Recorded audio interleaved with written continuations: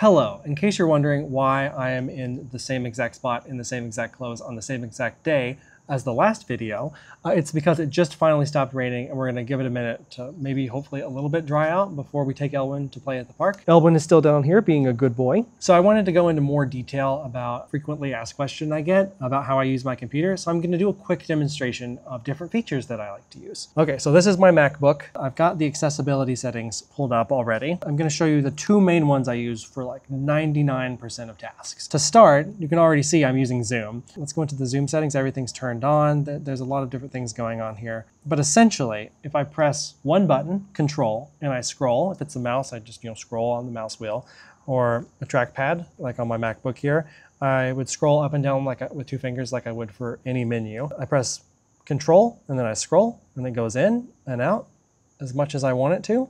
And it's just quick, simple, and easy to get me some extra magnification. There's a couple other ways you can enable and disable magnification. The most convenient way, and the way I like to do it, is just pressing one button and scrolling. It's just so simple and easy to do. And I use it literally all the time to read your comments. If there's a short comment, I'll read it, just zooming in. If it's a little bit longer, like I've said before, I have a condition called nystagmus. It's constant shaking of the eyes. I have to stop them to read something, and it can get really exhausting on my eyes, and they can just start to hurt really quickly. So I got my Notes app pulled up here, and we're actually gonna back out of Zoom.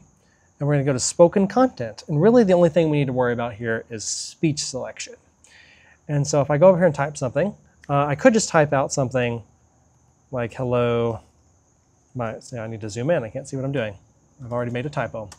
Hello, my name is Dylan. I can lean in a little bit more, like physically get myself closer to the computer to see a little bit better. I'm nearsighted, so it helps to lean closer or hold things closer to my face. So I've got that typed out, and I'm gonna erase it actually because I can dictate this. I can turn on the dictation shortcut. Hello, my name is Dylan. And I've forgotten the period, hold on a second. Period.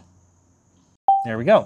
And I can just speak it. Just saves a little bit of time, honestly. I'm way more used to dictating things than typing them out. I'd say I type about 25 words per minute. I'd say I dictate at like, I don't know, 75, 80 words a minute. So I like to dictate things more. And the shortcut is really simple. You can set it to whatever you want. So that's how you dictate. That's pretty short and simple. Going back to spoken content or speech selection, I've typed out my sentence here.